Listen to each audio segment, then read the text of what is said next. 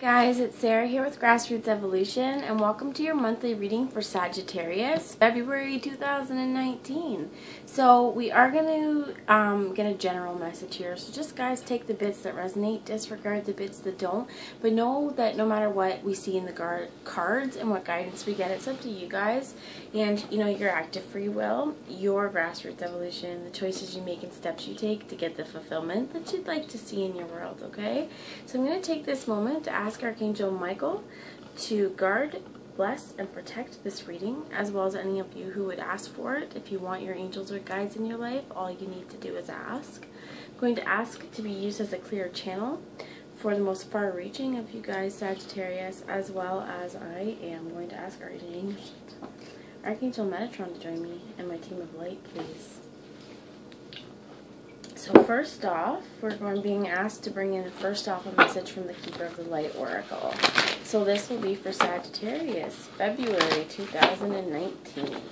Guys, if you are new to my channel, thank you so much for clicking on me and watching. Everybody, thank you for watching. But I want to say that if at the end of this it's resonated and you have not subscribed, it would be wonderful, you know, for you to join my channel and, you know, hit subscribe. It would be wonderful to have you on the journey, is what I'm saying. Okay, so we get one card that came out here first was the Miriam and Sacred Vision. Choose to forgive in order to heal. See the light in all. Remember that love has no boundaries, and this is for our love in ourselves as well as the world around us, as within, so without. You know, as we bring more peace and love into our world, we emanate that out from us. And we get Serpis Bay and Ascension. Move into your true self. Rise above the darkness. The light is here. So make active choices to forgive.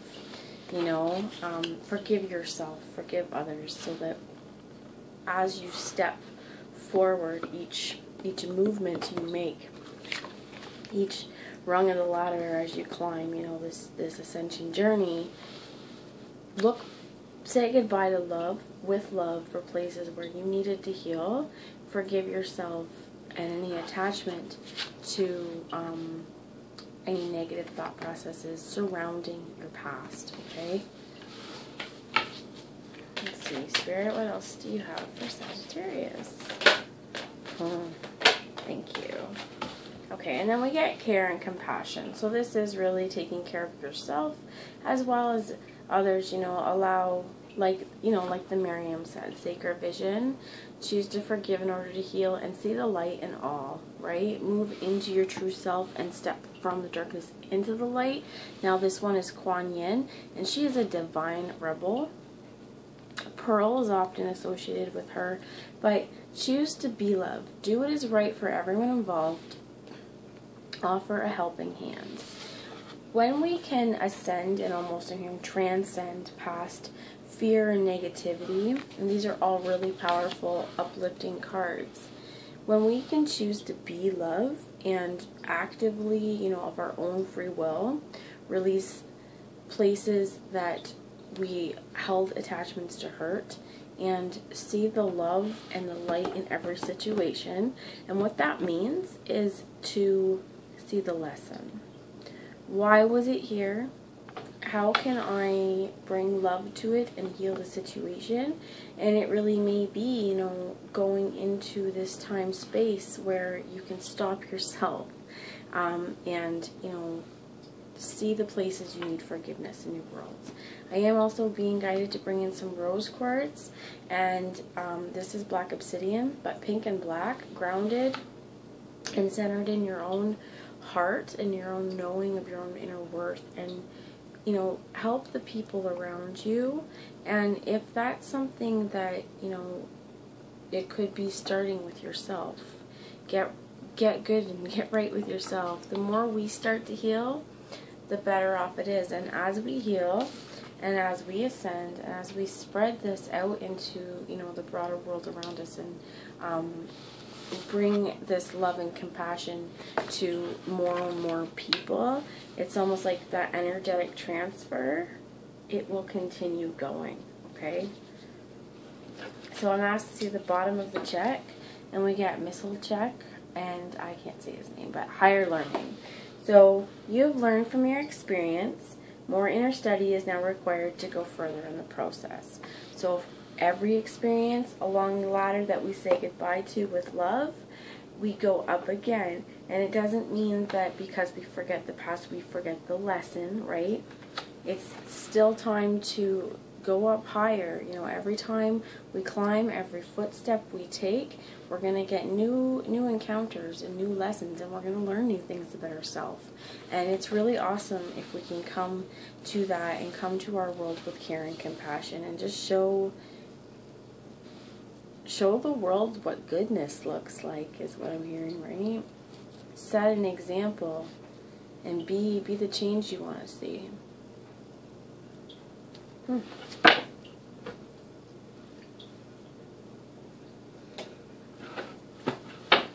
going to bring in an earth magic, guys. So Sagittarius, earth magic for February 2014.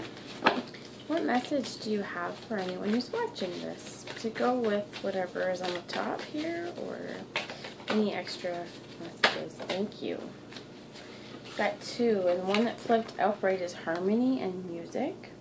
And I'm hearing like divine symphony orchestra. There are all these different pieces and different parts, and each musician has different notes that they hit and different places where they get their solos and their time to shine. And it's sort of like with this kind of orchestra, it's not one but many, it's many but one kind of thing, if this makes sense. And this is harmony, and it's like every working together to create beautiful music, to allow everyone to play the notes that they need to play, and bring the care and compassion to it, as seeing that all of these different notes, all of these different instruments can play something in such a way that is truly music to our ears. And when we allow ourselves to be light, and when we bring healing into our world, it's like you can finally hear the song your heart's been trying to sing. Also, along your healing journey, as you're releasing anything, as you're moving up into higher realms, music is so much of thoughts and expressions and our emotional ability to connect with music. It could be if you're purging on the way to release, right? As we're seeing the better things, maybe listening to happy music, things that make us uplifting. We always have a choice in how we, I'm hearing choose to feel, but we don't always have control over how we feel, but we have a control over how we react. And as well as whether we wallow in these moments that we don't feel great, or whether we try and find ways to uplift ourselves, because they will pass. Times where you don't feel great, once you bring it to conscious awareness on what was the lesson I had to learn, bring this inner study, things fall into harmony, and music is important. I lost my train of thought and that happens, sorry guys, but reflection as well. So we get, this is the winter solstice, but in the stillness, there is this quiet, perfect, beautiful reflection. And winter is beautiful. I absolutely love, just listening to the sky. I know it sounds weird, but listening to the trees as they move. And, you hear them cracking in the cold. And it's like, no matter what elements the trees endure, no matter the cold climate outside, they're still fine in there. There's here, but this is stillness and the beauty of quiet reflection. So if you are in this time of reflection, it's like this is emotions frozen in time. Can you go to this place that needs light shine down on it, or forgiveness brought to it, cause the still reflection to see it, in a still frame encapsulated there. And it may even be that, for music and harmony on your healing path, listening to healing frequency music. I really like 432 hertz, just bringing positivity. You can also look up a lot of different ones, even maybe healing music for forgiveness. You're going to find, sorry guys, my eye's itchy, but you're going to find a lot of different frequencies as well when you go through there. But listening to your favorite music could even be stuff like, for some reason, my YouTube account thought I wanted to listen to Dance Mix 95 earlier. I was like, what? That's a long time ago. So it could be, you know, while you're taking this time, remember that you've had a lot of lives in this lifetime. And Dance Mix 95 certainly took me back a little bit.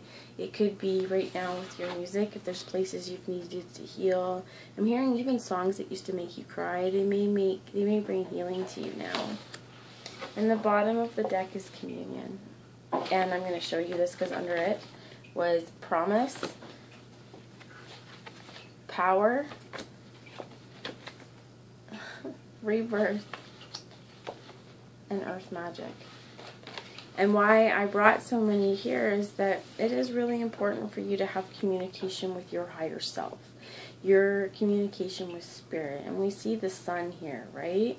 And or it could be the moon, but it is the eagle and this void of light, this tunnel of darkness all around it, but there is communication here. Pay attention to your own inner communication through the reflections of try and see what spirit is trying to show you. Because I'm feeling like with whatever lessons that you're learning, spirit kind of always gives us little nudges to say, you know, you're going to have a heads up. If you listen carefully, oftentimes you're given little clues and you know before a giant catastrophic event is going to happen. Now, how I feel is that what is happening is for you, Sagittarius, there's new moon promise. So I'm not sure when the new moon is in February, but this could be a perfect time to assert your power. Lightning is such a beautiful card. It can wield so much power, right? It's one click swapped. And you see it over here, it's electrifying, and it's power electrifying emotions. And we have rebirth here and the spring equinox. And this is logical progression, I feel like, from winter to spring. And this is rebirth. If we listen to our own inner knowing and our own higher selves, I feel like birds may be important if you're outside. With this winter solstice could be get out into nature. But they're little shapeshifters. They come to bring messages for us or confirmation of spirit at times. So pay attention to the signs that you're receiving. Your power and your power source, it's infinite. You have the ability to really transcend fears and go beyond new heights is what I'm hearing. Like you can bring new promise to your world. Use and believe in the magic that's available to you. Use the moon. Use your own creative ability, your co-creative ability. Bring your light forward in a way that helps others shine as well, no matter how small. And be willing to see the magic and the beauty that this world has to offer. Set your intentions with the new moon. Do it knowing that it's powerful. Your intentions and your thoughts are magnetic and powerful, and they've got the power to light up the night sky. So it could be February 1st coming up as Imbolc. We also have a lot more. This could be time as well that something coming into the spring could be important for you. But I'm also feeling this is really rebirth. This is really time to shine. This is time to know your power, know your worth, know your connection to spirit, and come renewed. Heal yourself. Allow forgiveness. And as I said that, I shot power down to the floor. So don't, I'm hearing like no misuse of power, but you may also be healing potentially some of the places where power has been associated negatively to you, whether someone's had power over you, you've had power over, not feeling powerful in your own self, feelings of needing to be heard and needing to be seen. How can you heal that and bring light to the situation and assert your own power? Okay. We're going to ask a message from the John Holland's Psychic Tarot Oracle as well. Got heartache and on the bottom there. But that's where it's like, that's what needs to heal, right? Healing is happening. But as we heal, we teach ourselves love, right? And as we love ourselves, there is really no limits to what we feel like we can do. And there's freedom. So Spirit, for Sagittarius, February 2019. Tell me about this new promise. Let's see this. What is the new promise for Sagittarius? Thank you. We get sacral, and this is also about fertility. This could be, you know, that you want to be bringing in, this is, I believe it's carnelian, but you may be wanting to bring some orange stones in. Wear orange. You may be feeling some energy if you're a woman. Could be, you know, very fertile. Definitely time to be creative and the brainstorming and birthing of new ideas. And I see that this is the kind of like the orange color in the sun. I believe it's sunset there, but it's like there's promise and there's beauty there, and there's so much creative energy. Okay, I want to put this here. If you are a woman and you, I know my, okay, I'm going to, weird, but I have felt like energy stirs in like womb area, and this is what this is, women. Okay, so if you're feeling stirs there and you know for a matter of fact you're not pregnant, it could be energetic, but also could be health issues, just saying. But universe kind of pings us with energy and where we need to go, and this is, what is the new promise? The new promise is fertile energy, something that is very, very creative. What about this? Let's get some more information on this fertile sacral energy. And we get the root chakra, base. You can bring red, brown, black, anything to ground you in. And this is definitely your descending power, your lower chakra regions. I'm hearing sexuality as well. Definitely. Oh my gosh. Music could be a little bump and grind. Little Boys to Men, just saying. It's terrible. But that's what Spirit gave me, so take what resonates, guys. I have not the cleanest mind at times, and Spirit also concurs with that. So, 2 root chakras. What is the root to the issue? What is the place that needs to be healed? What is your core belief that is getting in your way? This is brand new starts as well in the rooted physical. So if there's anything that's stopping you in this area of reflection from moving forward, bring healing, forgiveness, put it to rest, move on, because there is something really coming into your world. And I feel like rebirth, some of you may be really feeling like you're feeling alive again, coming back to life. Spirit, what is coming? Thank you. Oh my gosh. So some of you may really be getting pregnant. So if you want to have babies, awesome. If you don't, you should take some precautions, just saying. But springtime's coming up, and I think it's our animal instinct to get a little frolicky and frisky. And as I say that, she's holding the bunny, and we have the robin's egg for new life and new promise. And this is where the animals are just starting to really wake up. You can see here with fertility, which is also sacral energy, but this is heart-centered.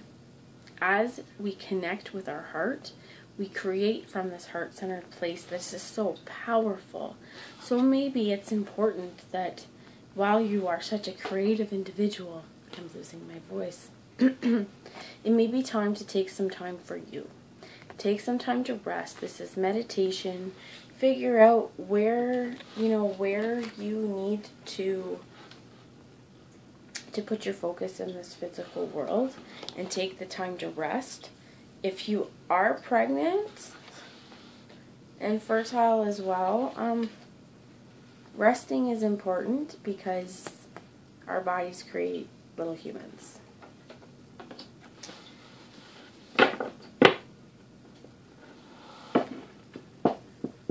I'm going to get some tarot wisdom here from the Lion Strider. Spirit, can you tell me about the root chakra and the base? And the base foundation is number 4 as well.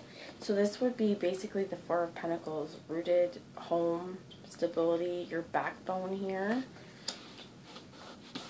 your strength, your journey here with the mountain as well, like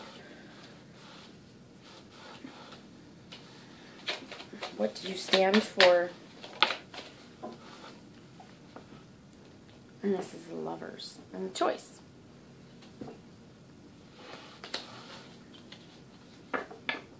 This could even be within your life, really looking at your core values on what do I see as love and how am I rethinking this? How, are there places in my love life where I feel I've been wronged by others, I have wronged others?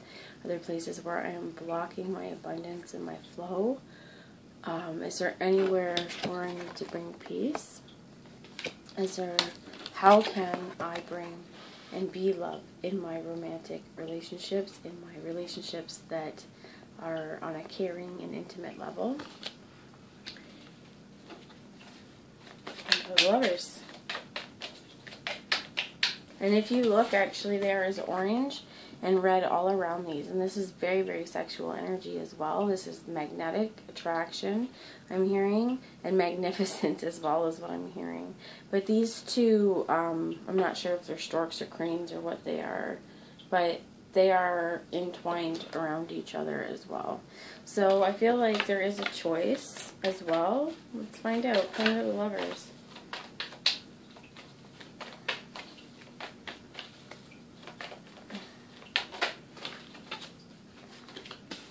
Alright, so a bunch fell out, but this one fell out upright. So we have the World.